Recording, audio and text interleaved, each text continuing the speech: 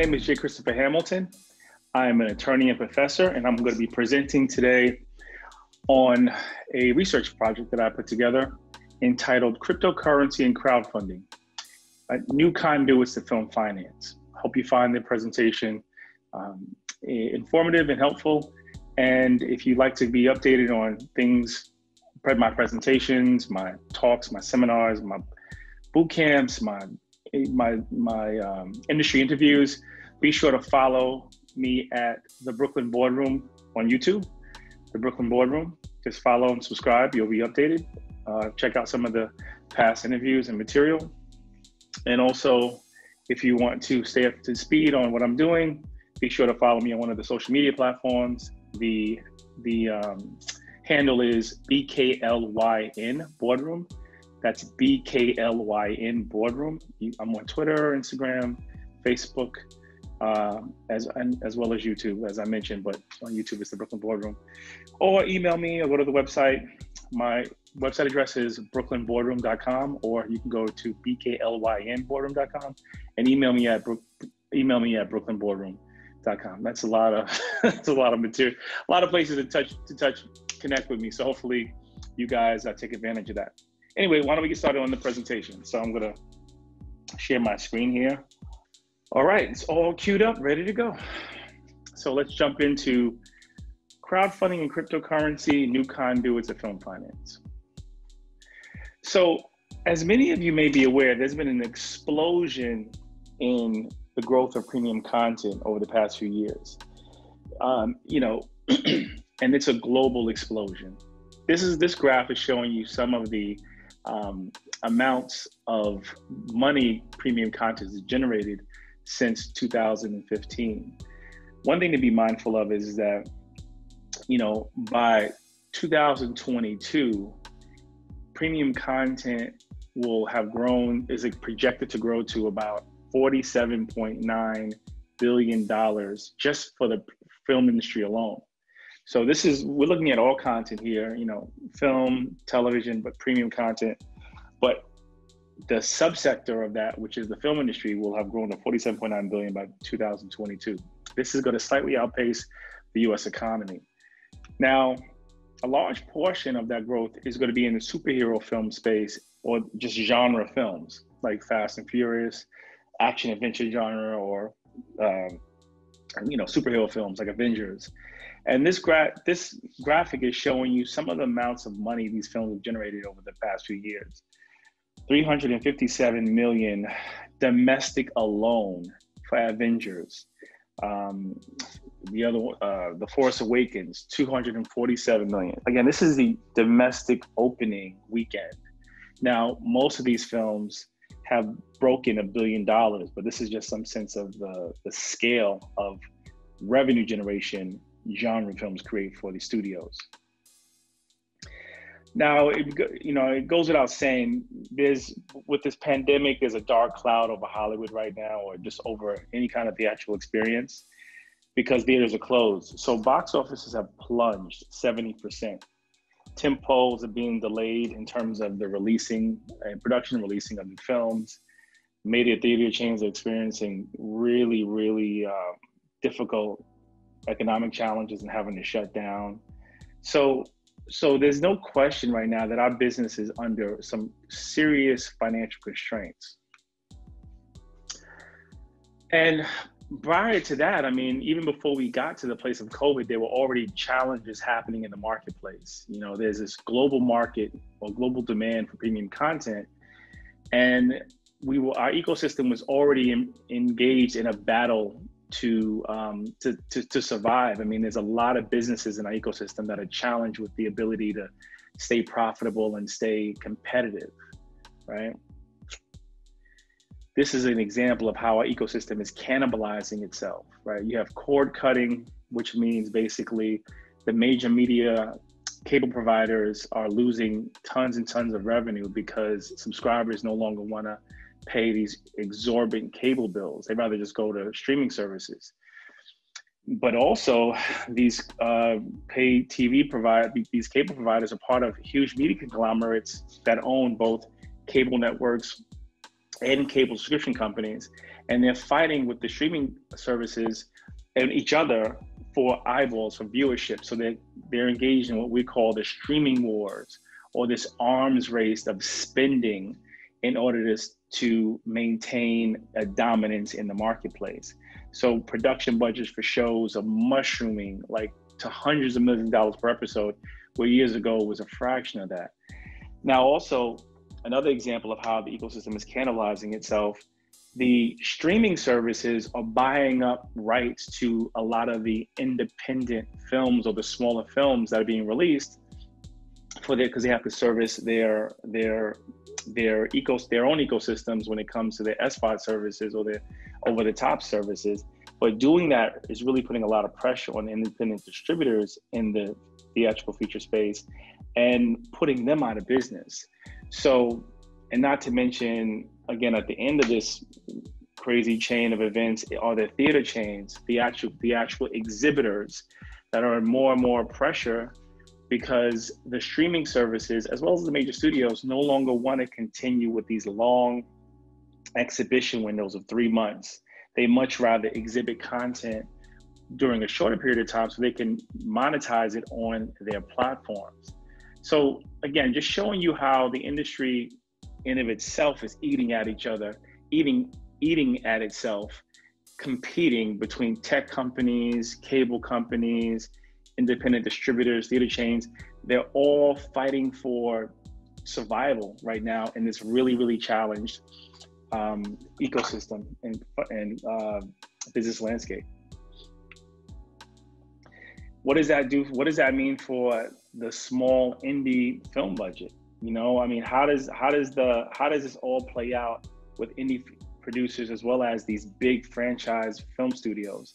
It's not good. There's less money available, which means that, you know, the big production companies and the studios have to look elsewhere to offset some of the expenses.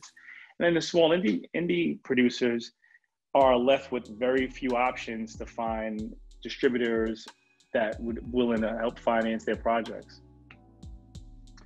So we'll look at, before we get into some of the challenges, let's look at, you know, the reality of the traditional model for financing. Debt financing, which is where you have banks lending money to studios and filmmakers.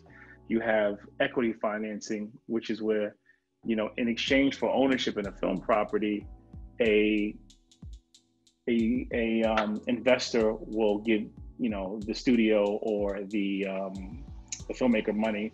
And you have foreign pre-sales, which entails taking a portion of the film rights for a particular territory and selling them in return, meaning the distribution rights, selling them in return for commitment for capital.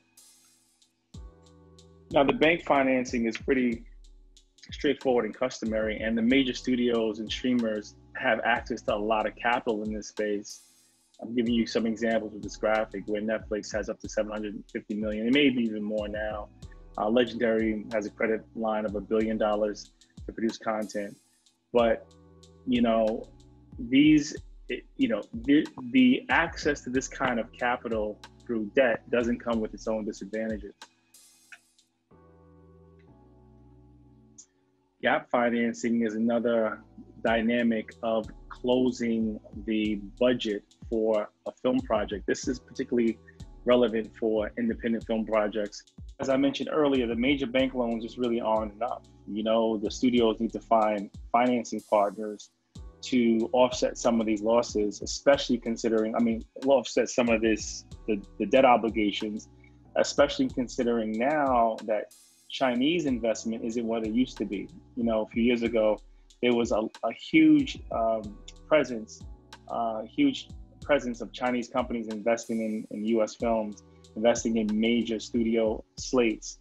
But that's dried up for a variety of reasons, primarily things that happen more related to the Chinese regulatory authorities. You don't have the money from China anymore, so studios are trying to figure out other ways to offset that loss. So the traditional financing challenges tend to relate to, for the indies, lack of access and collateral for bank financing. The indie financiers can't go to a bank and say, hey, I want a loan for $20, $30 million for my project. they're going to say, well, what's your collateral?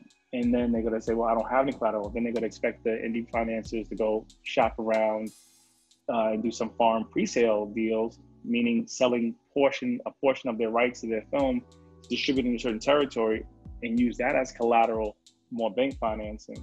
But as I mentioned in this graphic, this farm pre-sales requires a lot of coordinating and a lot of jumping through hurdles in order to secure not even the full budget for your film. And even if you are able to do that for indie, the funds typically do not get released until right before production. So you have tons of development costs that don't get addressed in that process. So again, just one more slide to explain how the pre-sales market works. Indie producers who can't secure a production loan for their financing sell a portion of their film rights to a particular territory. Let's say, for example, you have a distributor in Argentina or that covers all of Latin America. You would sell them a portion of sell them the right to distribute in Latin America in return for an investment in the project, maybe 2 million, 3 million, whatever. But they don't give you the full amount. They give you a percentage of what they're going to pay you once the film is delivered. And then that percentage is then used as collateral for your bank loan. But you're also, again, if you're in the indie space, you're also going to need to secure a completion bond for your film, which also requires spending additional money, as additional time, and additional hurdles. So the path for indie filmmakers trying to secure financing is riddled with complications and hurdles, and it's extremely cost prohibitive. As well as for major studios, because the studios who take out these huge bank loans from these lending institutions, these credit facilities, have to pay tons of interest on these loans. So that's why they tend to look for outside capital. So let's talk a little bit about some of the new financing models that have emerged. Some more practical than others, depending upon whether you have a major film or you have a small budget film. So donation-based crowdfunding is one of them. That's where people donate money for nothing in return because they believe in the film. Equity crowdfunding is where people get equity, or institutions or companies receive equity ownership, i.e. ownership in your film in return for their investment. And cryptocurrency crowdfunding, which is kind of a combination between the two. So donation-based crowdfunding, what does that look like? Well, basically, if you're an independent filmmaker, you go to one of these platforms, and there's a myriad of them out there, there's a ton. And what they'll do is they will host your campaign in return for a portion of the money you raise for the film.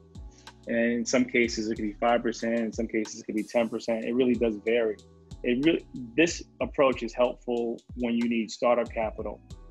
Especially if you're trying to finance through farm pre-sales, you have no money to invest in establishing that strategy, because you're going to need lawyers, you're going to need all kinds of marketing materials. So the crowdfunding path is one way to do that. However, a third of the projects fail to meet their goal. This is a very, very challenging path to take if you don't have the right project. And when I speak of the right project, I mean a celebrity-backed project or a project with a real pro-social agenda. These are the projects that seem to do really well. Some of you may be familiar with Veronica Mars. Kristen Bell raised $5.7 million for this particular project. I mean, she's a celebrity, and it makes perfect sense. And then they, in return for the fundraising,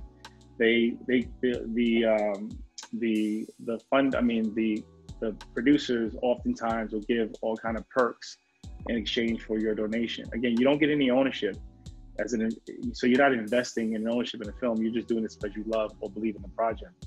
So same thing with Spike Lee. So maybe you'll get, coffee mug. In this case, one of these projects, they got a chance to sit down and get their own scripts critiqued by the film director. Another case, maybe you get, a speaking role in the film. It all depends. But the point is, this is a potential path for the right property, but not all properties would be an effective for crowdfunding. donation-based crowdfunding. Equity crowdfunding is where the film investor gets a piece of ownership in the property in exchange for their investment. So you say you believe in, you know, a film about making pies, or you believe in a film about changing the world through, I'm trying to think of some good examples. See, I'm having a challenge, but you believe in a greener planet. So someone made a film about that. So you give them $50,000 in exchange, you get a part of ownership in that film, and then you in theory will receive revenue, a portion of the revenue generated by the film. But it's oftentimes these films, in terms of their revenue generation, are not as profitable. It's kind of speculative. But the bigger challenge for you as a filmmaker, what you got to think about is, what kind of investors are you going to be more inclined to work with? Active investors or passive investors? The reason why this distinction is important, because if you're an active investor, that basically means that as a filmmaker or producer, it's going to be a lot less expensive for you to propose this investment opportunity to this active investor. An active investor would be like another producer on your project, someone who's actively involved in the production of the project. Now, if you want to engage passive investors, that's a much more complex path, because it's going to involve a lot of work and a lot of money. Passive investors, or better yet,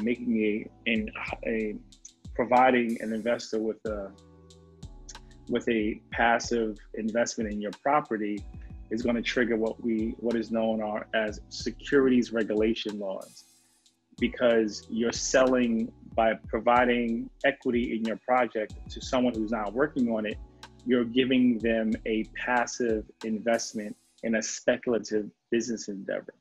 And because of that, the government wants to protect people. That is, they want to protect investors from being exploited.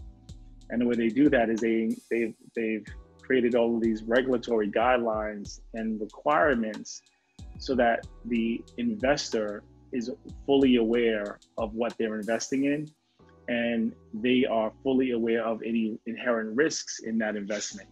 But for you as a filmmaker or producer, it means you have to comply with tons of complex regulations that are going to just hike up the costs. I mean, you could easily spend, $100,000 in trying to navigate and properly follow these guidelines. So the regulatory compliance is expensive. It's very administrative intense, very paper intense. And again, it can be very, very complex.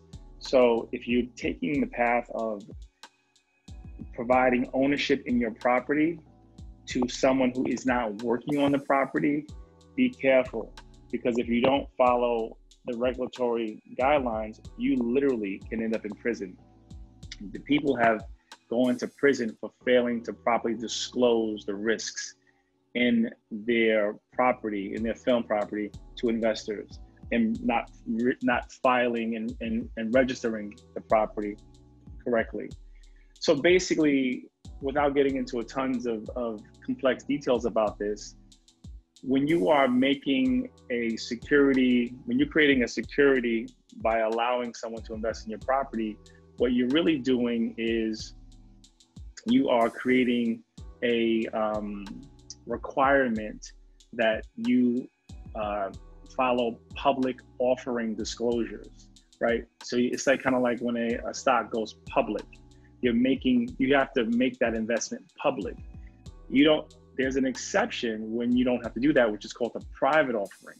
But if you take the private offering route, which is the route you definitely should take, obviously, if you don't have tons of capital and tons of expertise on your team to do this, then you need to look for which private offering exception you can qualify for in order to do this. So when you make the offering, it's called a private placement offering because it's not public.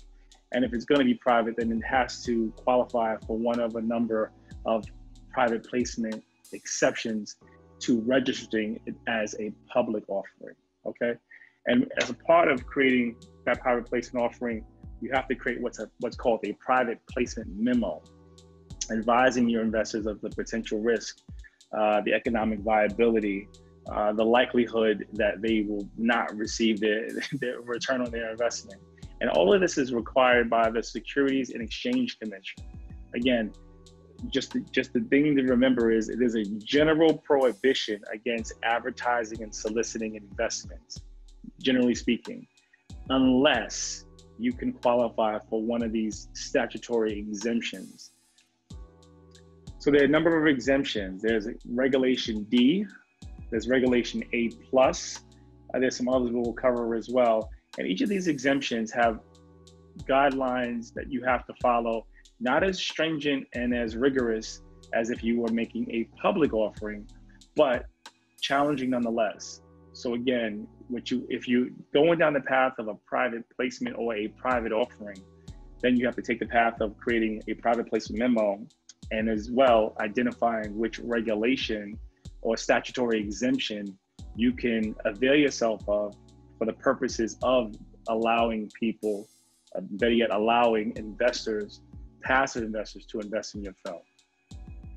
Out of all of the various regulations, Regulation D, Regulation A+,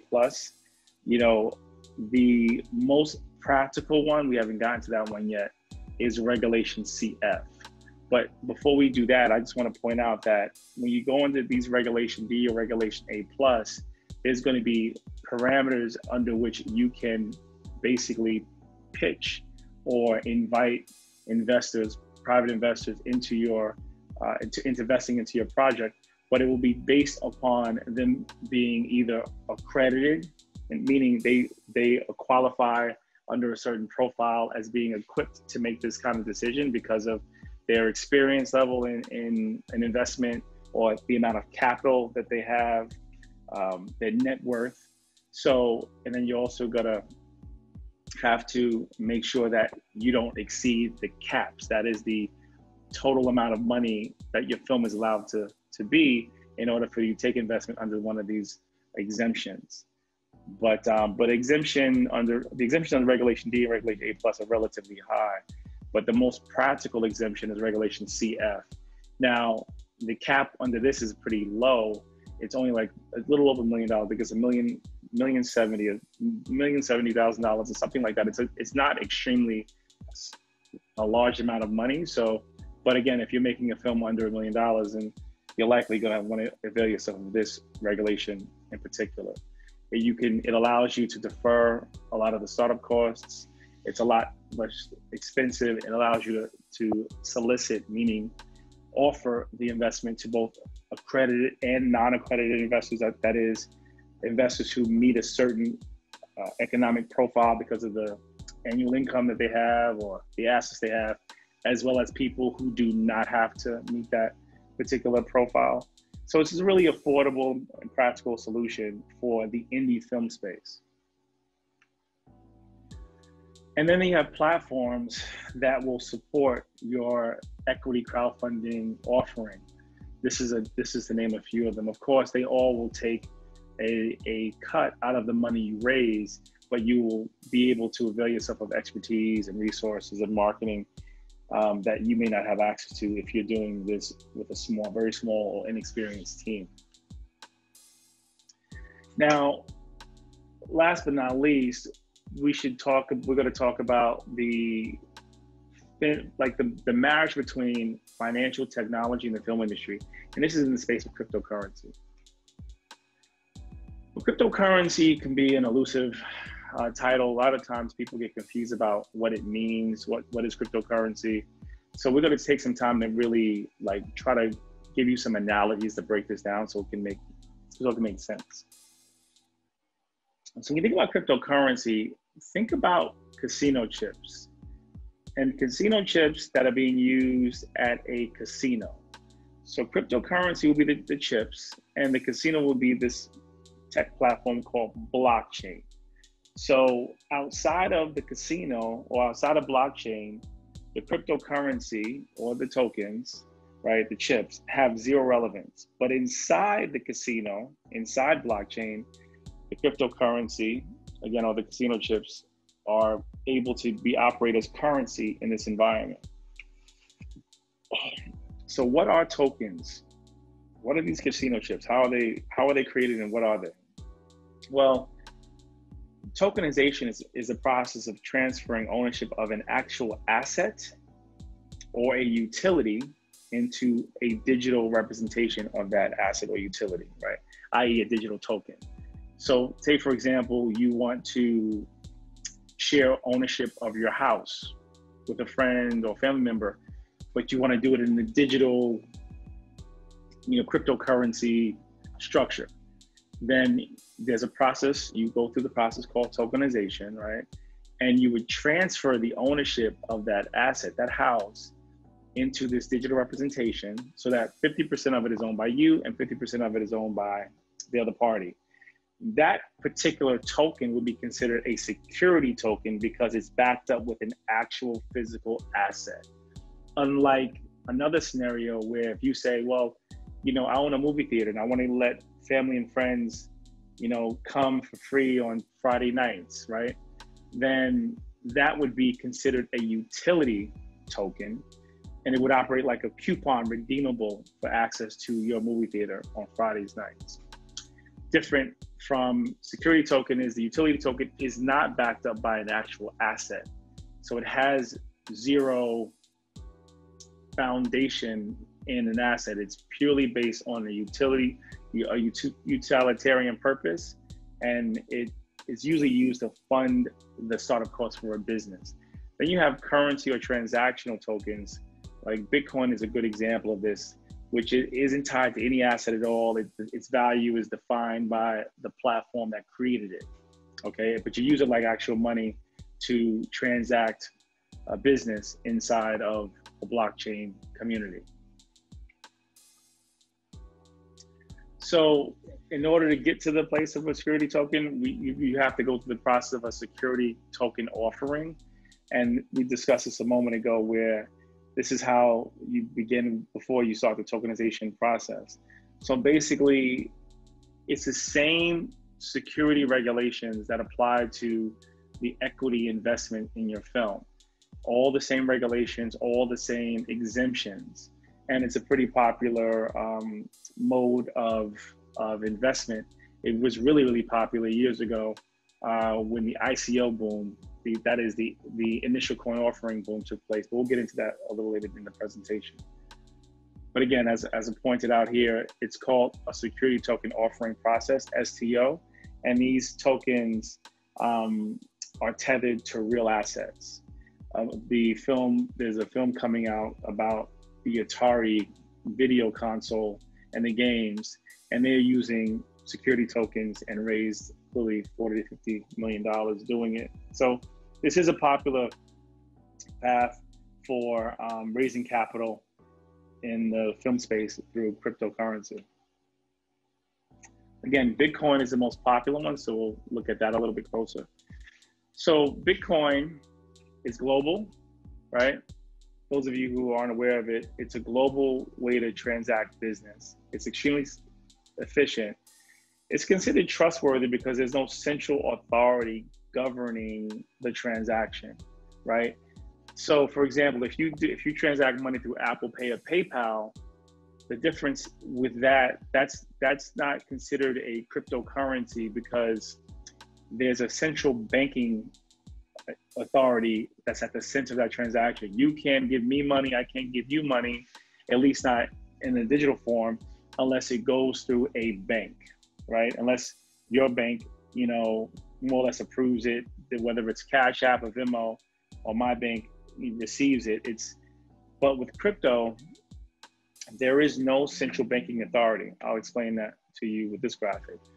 So in crypto, in the traditional transactions, as you see in this graph, you have a central banking authority between all of the parties transacting money.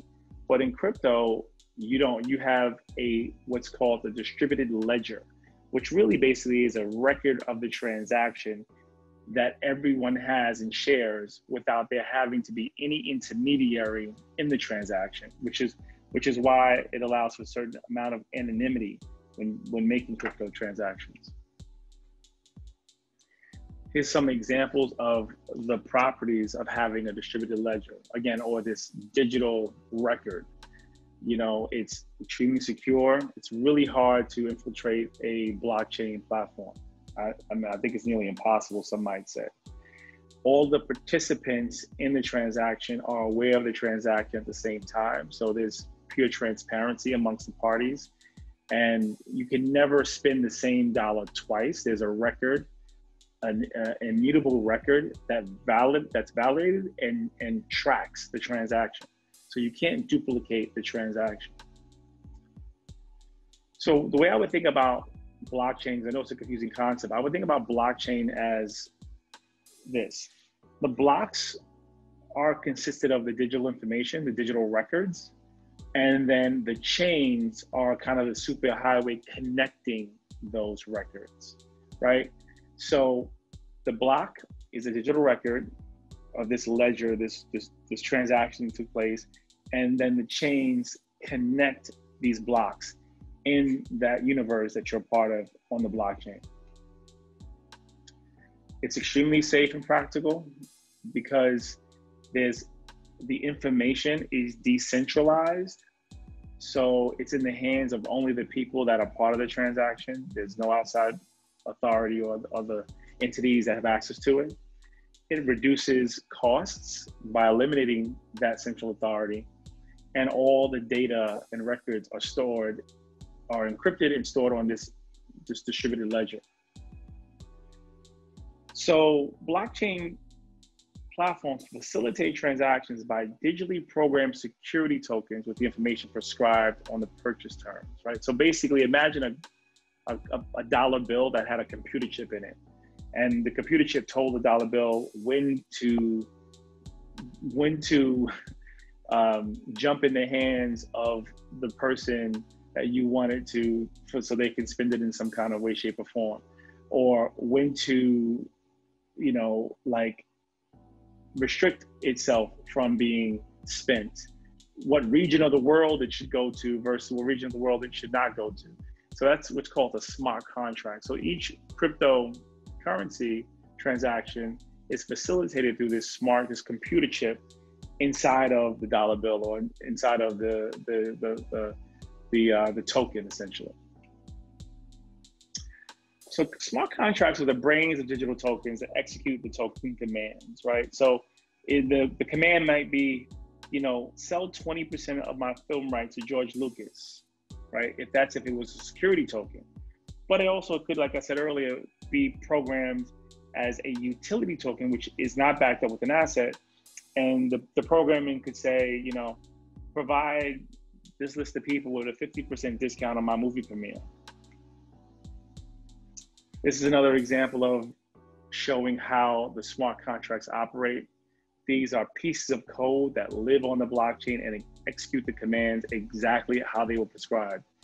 They can make decisions, read the contracts, send tokens to various people, execute all of the expectations of this agreement you entered into without you doing anything else other than what you programmed the token to do or the contract to do.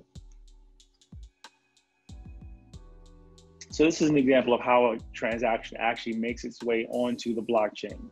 It starts out with you having a digital wallet though, okay? And then you request a transaction, right? I wanna send John Doe $50,000, right? So a block representing that transaction is created, then it's sent to all the participating parties. In this case, it's only you and one other person. Then what's called a node is sent to validate the transaction to the people who they're called miners. Basically, I guess you would consider them extremely well-trained tech wizards are verifying the transaction to make sure that they can approve it, that's valid, and it should be added to the blockchain, the existing blockchain. And then that new block gets distributed as a part of the entire network and the transaction is made complete. So financing via crypto versus financing via fiat currency, this is just comparing, the two worlds. So traditional financing, there's a small group of industry insiders. It's hard to get access to financing opportunities when you are not someone who has the right contacts or a huge deep pocket for investment. But in crypto, this could open up a whole new asset class of investors without those barriers to entry, meaning, level of wealth and contacts. Traditional financing happens more or less in paper contracts or, emails, a digitized version of an agreement. But in crypto, it's all done in smart contracts. So the traditional financing path is highly administrative and very expensive. And obviously crypto is the very opposite. And then the risks are hugely mitigated. There's very little risk in crypto because of the cryptography encoding all of the transactions. But in traditional financing, there's tons of ways to corrupt your transaction.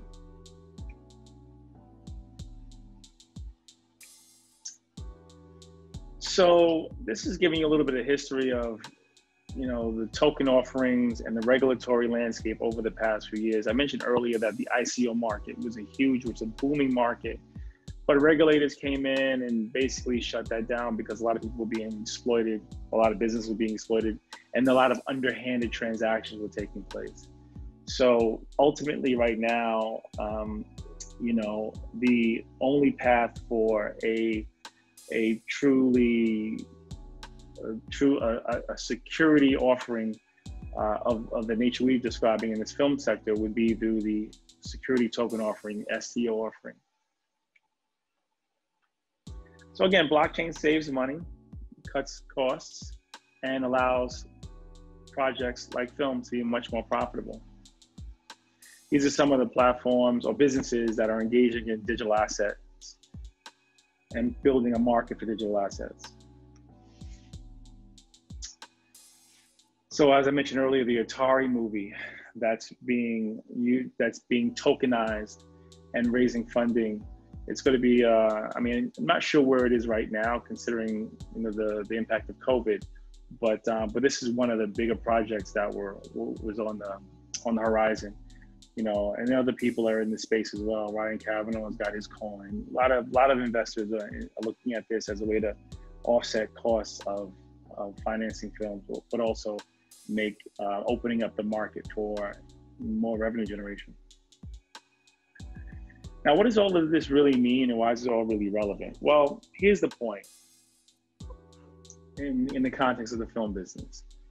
If you were a fan of Wonder Woman, which made $821 million, or Black Panther, which made over $1 billion, if you felt like these movies, early on were going to be successful, there would be no way to invest in them. There would be no way to say, I want to own a part of Black Panther. I want to own a share in Wonder Woman. It would be impossible because Hollywood doesn't operate that way. There's no market to invest in intellectual property.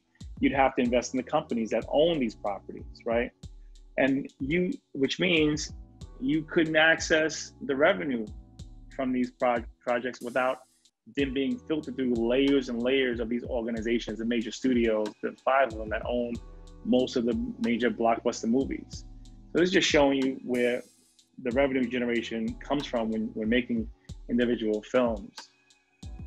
But you could touch under this at all.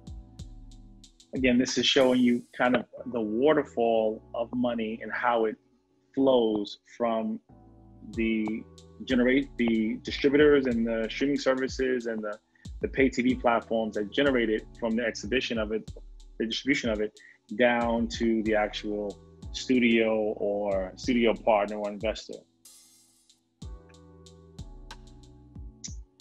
This is giving you another example of what these films look like when you're dealing with large budgets, right? 30 million for a film grossing 75 million.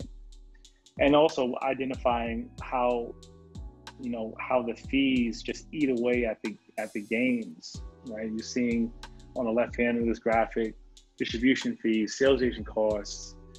It's really, really a very expensive endeavor to distribute a film through the traditional model and expect a return on your investment as a investor or producer. And as I mentioned earlier, the big five studios control 90% of the market. Comcast, which owns Universal, Viacom, which owns Paramount, AT&T, which owns Warner Brothers, Disney, which now owns both 20th Century Fox as well as Disney Studios. These are if you wanted to invest in Batman or Wonder Woman, you'd have to invest in one of the companies that were producing the films. You couldn't invest in individual projects. But that's all changing now with the whole idea of having a secondary market for these equity investments in films. We're on the verge of having our very first, basically, film exchange, or market to exchange equity in films. That doesn't exist today, but it will exist tomorrow. Which means if you own, Wonder Woman, you can take that investment in Wonder Woman, whatever the share is, and trade it in a marketplace with someone else for another film, or for cash for the value of the investment. If you were investing in the film as a filmmaker or producer or passive investor, you'd spend up to 7 years waiting to get a return on your investment, which would be crazy, right? But with this secondary market, your investment becomes automatically liquid. As a equity investor in a cryptocurrency funded film, you'd be able to liquidate that investment and get your money out of it within a matter of weeks or days versus years. So in essence, equity crowdfunding through crypto is going to change the film game, right? It's going to open up the market for what we call retail investors, everyday people, to directly invest in content creation and production. So the next Oscar contender could be a film you have an ownership stake in, and could liquidate that ownership stake if it's valuable to you and trade it with someone else. And as well as it's going to open up a whole new opportunity for investors who don't want to wait to liquidate their investments 5 to 7 years. They may, investors that want immediate liquidity and want to get out of that investment to invest their funds in something else. This is equity crowdfunding in crypto. It will offer these opportunities. So in essence, cryptocurrency through blockchain is bound to change every aspect of the film finance and our content ecosystem, provided certain technological innovations take place and our perspectives about blockchain and cryptocurrency evolve. Otherwise, we'll never see the true rise of the working class venture capitalists, and indie producers will be left without many options. So I hope you enjoyed that presentation, and I look forward to hearing your feedback. Be sure to follow me on my YouTube page, the Brooklyn Boardroom, or one of the social media platforms at BKLYN Boardroom. Cheers.